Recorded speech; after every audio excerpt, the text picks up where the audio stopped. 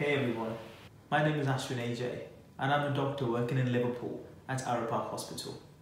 Now, in the last few days, I've been hearing many rumours and myths about coronavirus. So I thought I'll make a quick video summarising the key points that you need to know about coronavirus. So, what is coronavirus? Coronavirus belongs to a family of viruses. There are many different types and strains, commonly known to cause common cold in human beings.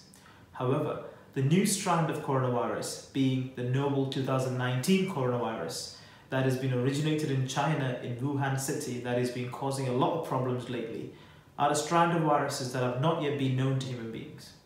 Now, it is novel because it is new and we do not have much information about it. It is corona because corona means crown, and on microscopy, these viruses have a crown-like structure on top of it. And these novel coronaviruses are not the typical ones that causes common cold. We believe this new strand of coronavirus must have originated from a bat or a snake, where the virus mutated itself and then got infected into human beings and caused symptoms. As of 31st of January, about 177 tests have been conducted in the UK, and now we know that 2 people have been tested positive, and these 2 people have had a history of travel to China recently. The World Health Organization has now declared this outbreak a public health emergency of international concern. As you can see on this table, there are currently about 9,826 confirmed cases globally, with around 19 countries being affected. The latest flight from Wuhan, China landed in the UK with over 80 Britons, and they have been transported to ARROWE Park Hospital, where they'll be kept for a period of 14 days as a quarantine period. During these 14 days, they'll be monitored and observed by healthcare professionals for any of these symptoms.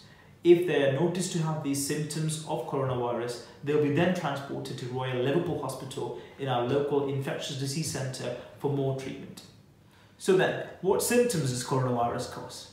Now, symptoms can range from being mild to very severe, but some of the common symptoms that people can get are fever, cough and shortness of breath.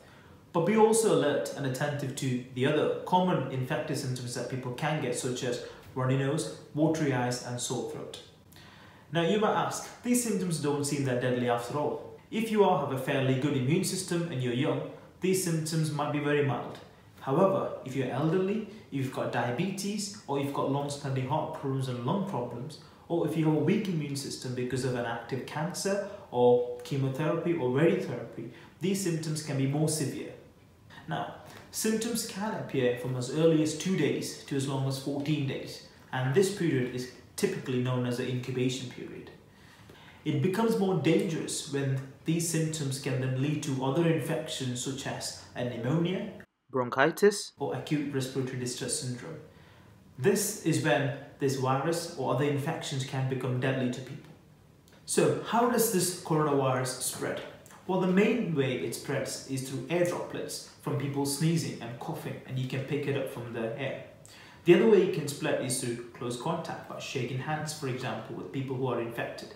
You can also get this infection from touching an object which has been infected, and then you touching your mucous membrane such as your nose and your mouth. So, how will you get this disease? Well, the chances of you getting coronavirus in the UK still remains very low, unless you've been exposed to someone travelling from Wuhan City in China, or if you've been to Wuhan City in China yourself. How do we diagnose it?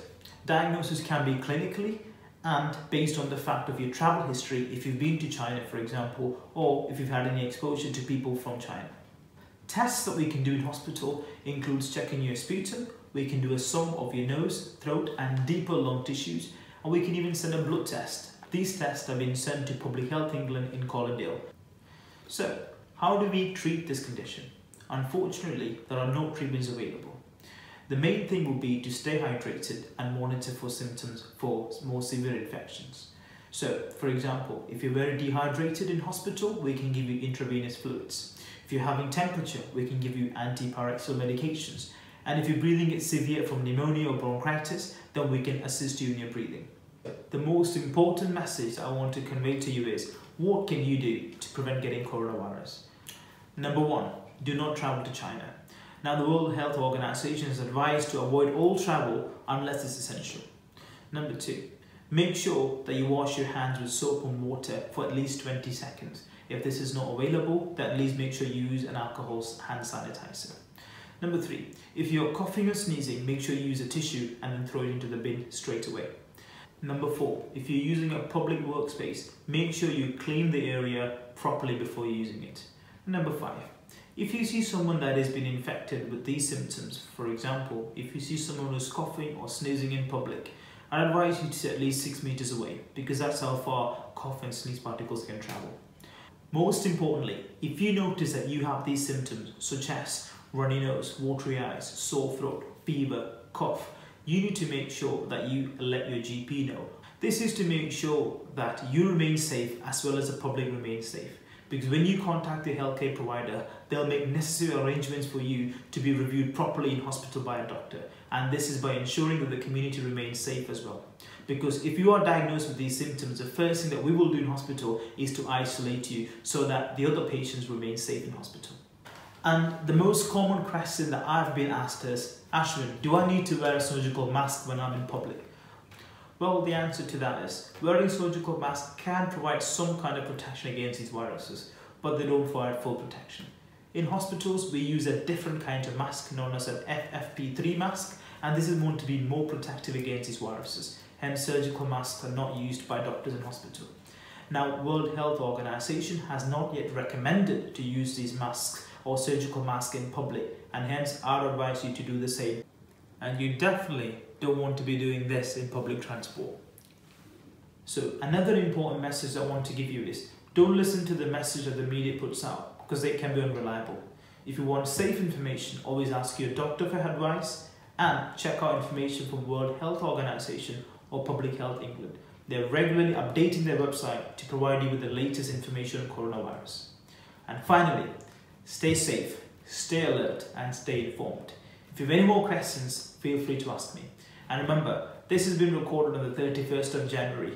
The findings about coronavirus are being regularly updated, and more information will be out as soon as it will be known. So, like I mentioned, check out Public Health England and World Health Organization for more information.